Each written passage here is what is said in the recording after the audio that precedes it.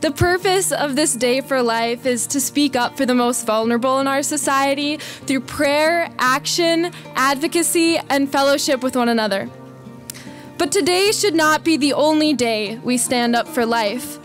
As students at Notre Dame, we are called to be a force for good.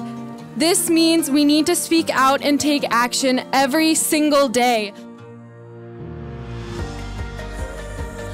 At Notre Dame, because of our Catholic mission, we don't pick and choose who should receive our love, support, moral concern, and the protection of the law. Everyone counts. We extend our hand to all in need, unborn babies, their mothers, their families, before and after they are born.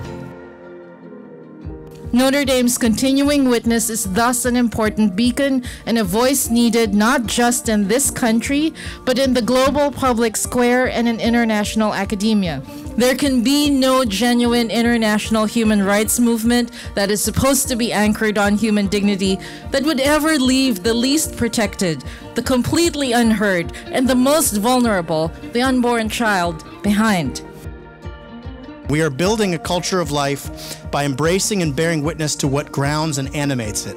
Love, unconditional love, uncalculating love, love without limits, self-emptying love, loving your neighbor, loving moms in need, loving their babies, loving their families, loving each other, and loving those who disagree with us, those who support abortion, those who have abortions, those who perform abortions.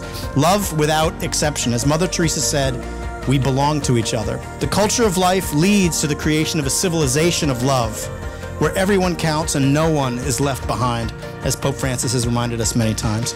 That is what we're doing. And what better place to do it than at the Blessed Mother's University.